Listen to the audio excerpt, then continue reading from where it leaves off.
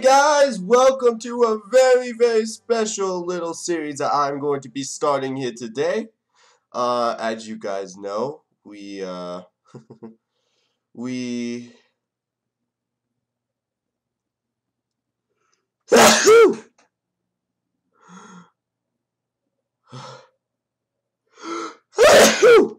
man, sorry about that, people. I had to sneeze. I was waiting for it to pass, but like did a long, gigantic pause, which is weird. So, anyways, guys, I tallied up all your votes about what the next series you guys got me to. That you guys gave me all these very interesting answers.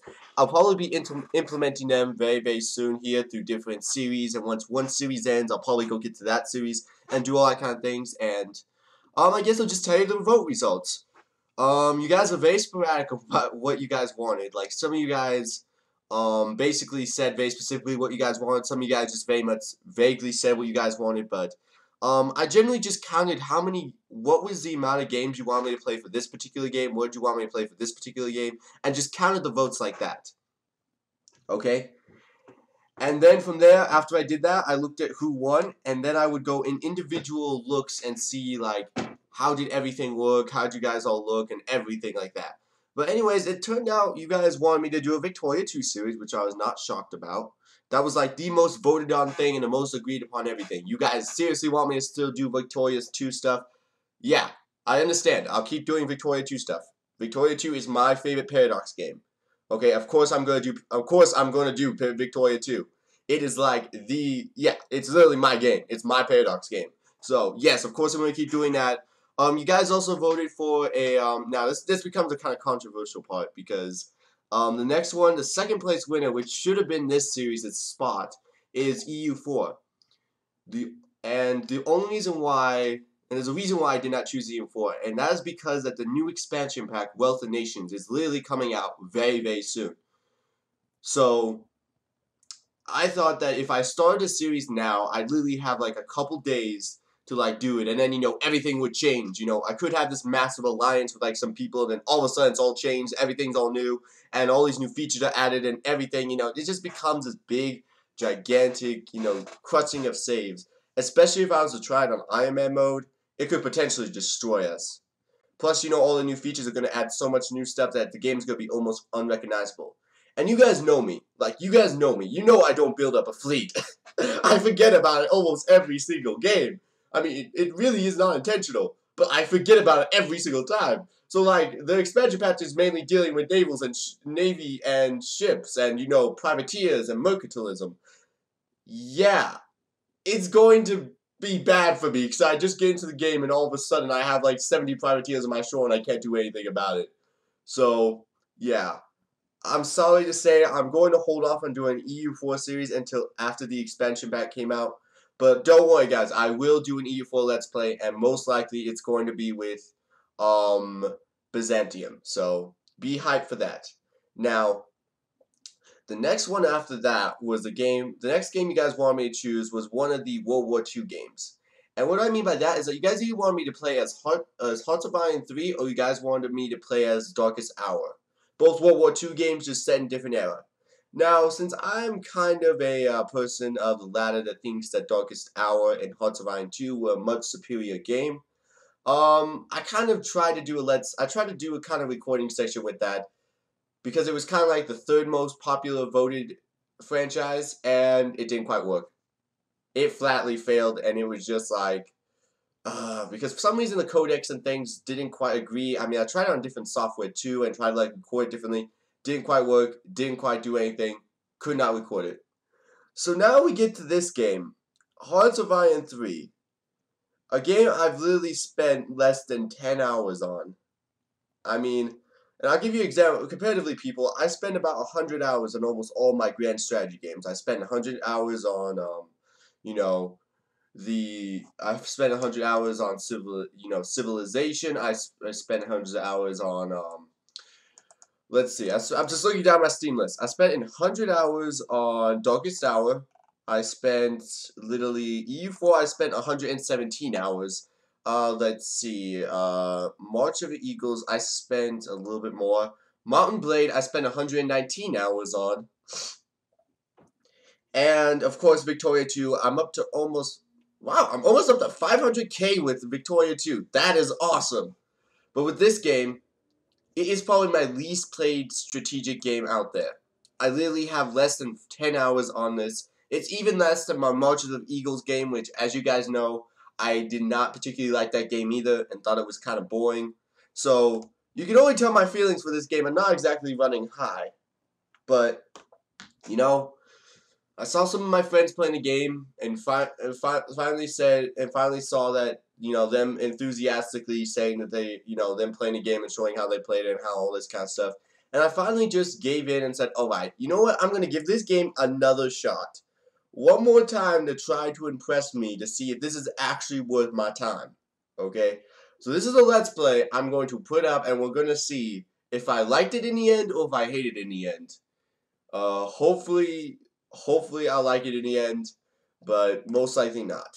And if you guys want to know the main reason why I do not like this game, it's not because of the whole in-depthness of like the technology, politics, or intelligence. In fact, that's fine. I don't really care about that kind of stuff. I think it adds a different, like, areas of game mechanics that other games have not tried before. What I usually have trouble with is the troop movement. And this is like the main crucial part, especially for World War II. I do not like the HQ system. I think it's one of the most retarded systems that's ever been implemented in terms of a grand strategy game. I know many people are going to be like, it's so realistic and so original and going to be like defending it with all their gas. I don't get it. I think it's much easier just to move in one troop at a time to go conquer stuff. Okay? That's my main issue with it, and with that, we can get past that and actually get to the game. So, the nation that you guys want, so I looked inside the votes of HOI3, and you guys mainly wanted me to play as a Republican Spain and try to, like, free myself and go ally myself with either Germany or the Comintern. And you know what, I thought that was an interesting idea, so I'm going to choose, Republican Spain, and I'm going to try to join the Soviet Union. So let's get into the game. I don't believe I'm going to have to cut away because the loading screens in this are actually not that bad comparatively to like Victoria 2 and EU4. So I guess it's 1 point for this. Oh wait, never mind. We have to come back. Okay, no, wait, never mind. It seems like it actually loaded up as soon as I clicked out. So we're still in this game, everyone. So guys, we are Republican Spain. We are the mighty Spanish Empire. Not of old, but we are still the mighty Spanish Empire, and we are here to do a couple things. One thing to note is that the most important event that usually happens with Spain is the Spanish Civil War. And the Spanish Civil War is going to come up really, really soon, so we have to really be prepared for this. Oh yeah, I forgot to say everything, so, yeah. And in terms of how I'm going to control the game, I believe that I'm going to set AI to, like, mostly everything. Gonna set them research, gonna set them to politics, gonna set them into intelligence, just because I just don't feel bothered to actually do all that. I'm sorry. I just don't feel bothered, and I'm gonna just focus mainly on my troops. So, anyways, these are the Spanish troops. This is the setup that we have so far. It's okay, I guess. And what we're going to instantly do is set this to automatic defenses, and when we have the opportunity, we're going to go declare war on Lisbon. Go conquer this and go conquer that. Production-wise, we want to make sure that we're not producing anything right now. Because if I remember correctly from my days of being a Hearts of Iron 2 person, you should really care more about how your production is going. Well, not your production, oh, we prepare for war, yay! Peace is boring. Totally agree with that. You should honestly care more about your supplies and your consumer goods. Let's see. Consumer goods, supplies, and reinforcements were the most important things from my days of Hearts of Iron 2. And if I remember correctly, they didn't really change that much about this game, about that part of the system, which is good. Because that system was honestly awesome. And let's see, everyone's moving to the corners, everyone's kind of getting to their places. Let's see, how's the hierarchy going right now? It looks pretty bad. Because for some reason, all the troops are moving into different places and just doing all this stuff. Already? Wow! Huh. I didn't even make it a month in and we already have the event. Okay. So, I was going to wait until afterwards to do this, but apparently we're starting the Spanish Civil War right now, people! Literally right now! So, let's see. What I'm going to do is I'm going to de-click this, send all my army. Yeah, wait, go. There we go. send all my army that's on this continent all the way to the south. Why? Because usually I can't deal with the south. I mean, usually what will happen is that the nationalist Spanish will usually spawn right about here and right about here. And usually what happens, I can't usually deal with this part unless I can't really deal with this part at all. Because usually what happens is that these two usually pinch me up and try to cost me out. And let's just say this, I've done this scenario 100 times. That 5 hours I just told you about was mostly me just trying to figure out how to beat this scenario, okay? So I've literally just trained myself into just learning how to beat this scenario. Wow, they even got the Spanish Civil War even before like we even had our elections. Wow, such unrude rebels. But yeah, basically I am all ready for, you know, this conquest and everything. And I basically trained myself to figure out how the best way to fight the nationalist Spain is. And the best way I figured out is that you need to first destroy this part of their holdings, and then you go over here and start fighting them over there. You could easily destroy them if they're over here. Okay, and let's see, once my men all group up, let's see, where are they right now? Probably should get in Grenada, because I hate Grenada. Grenada's an annoying province to deal with. Okay, let's just group all you guys. Alright, and by the way, this is kind of a cheat I'm doing right now, is that I'm not clicking the button, because if I click the button right now, then I'm going to activate the event, which means that I'm going to have to fight a bunch of troops. I'm right now just basically keeping the box open right now so that I can get my troops into position.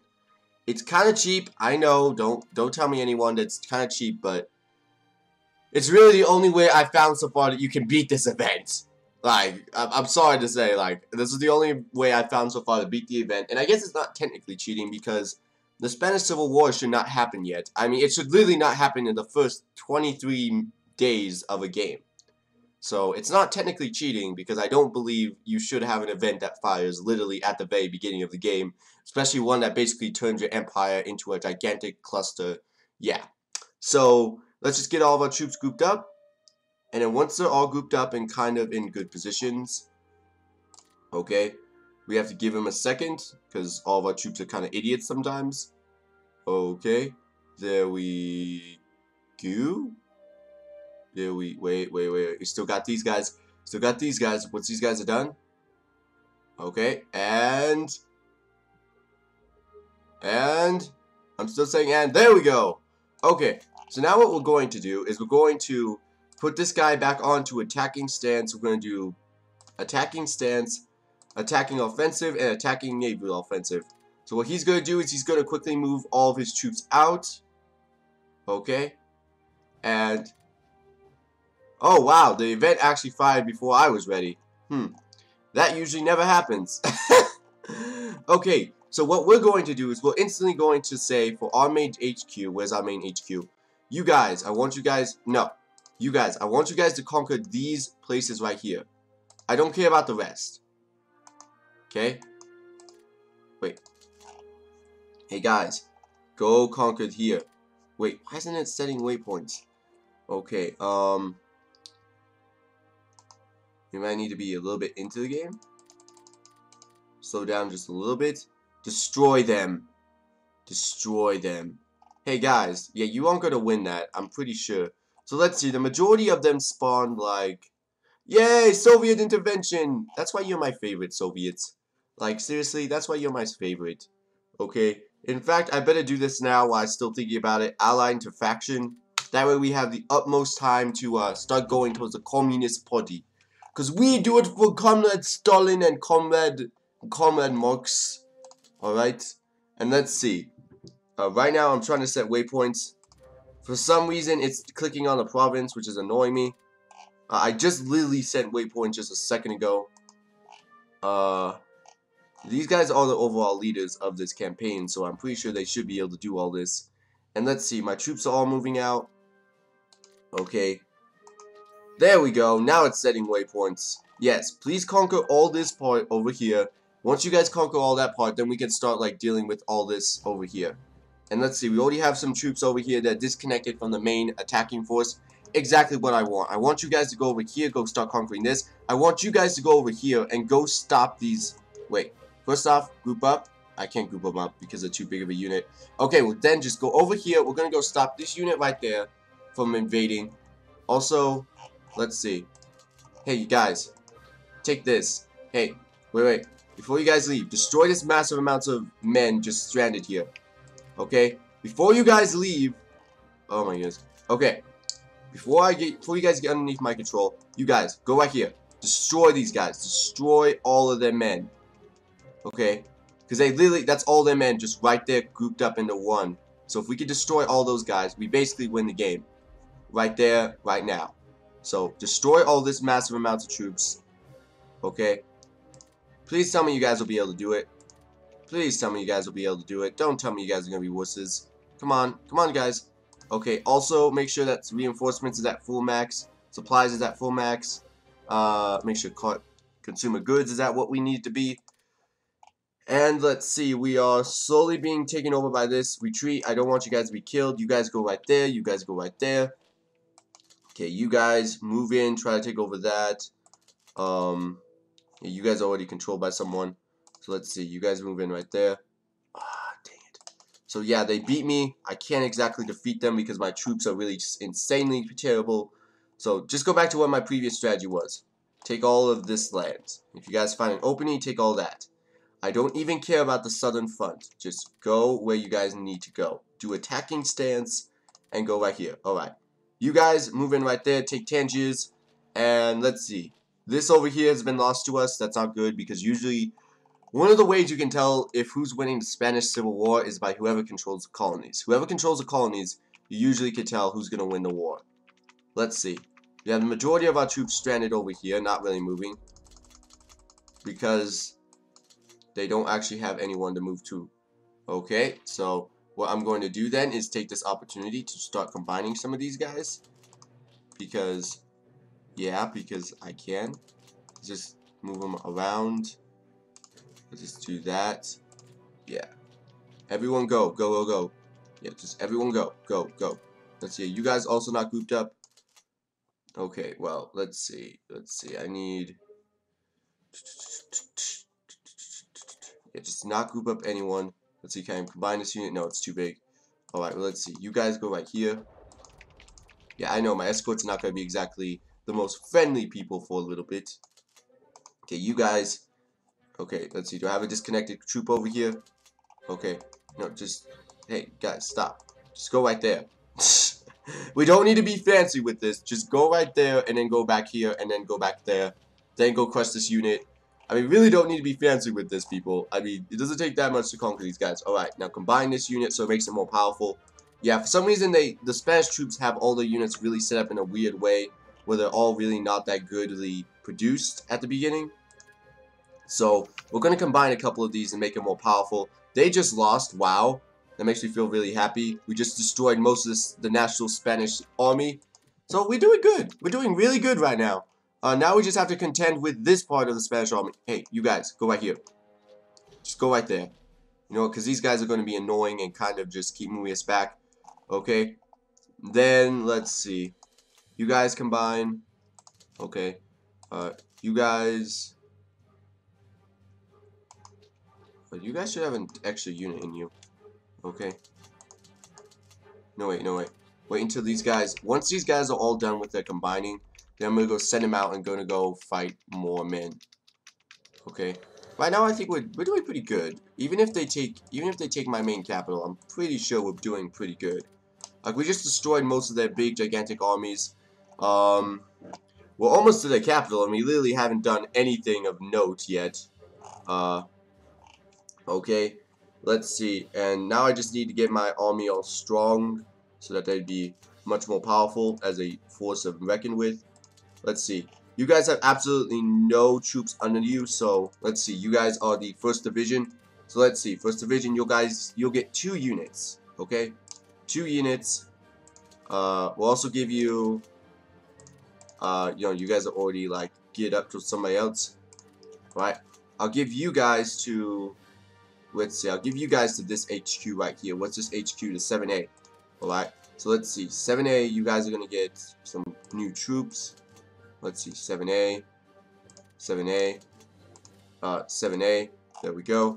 You guys are geared up towards this. You guys should be geared up towards, yes, you guys are. Let's see, you guys are geared up towards who? Don't tell me you guys have who you guys get up to.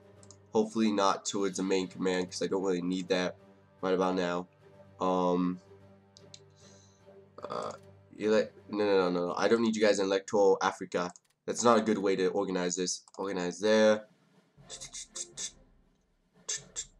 Oh, I only have 4 HQs? Oh, well, thank you guys for watching. This has been the first episode of my HOI 3 campaign with the Spanish Empire. Or Republican Spain, as they like to be known as. Anyways, see you guys next episode!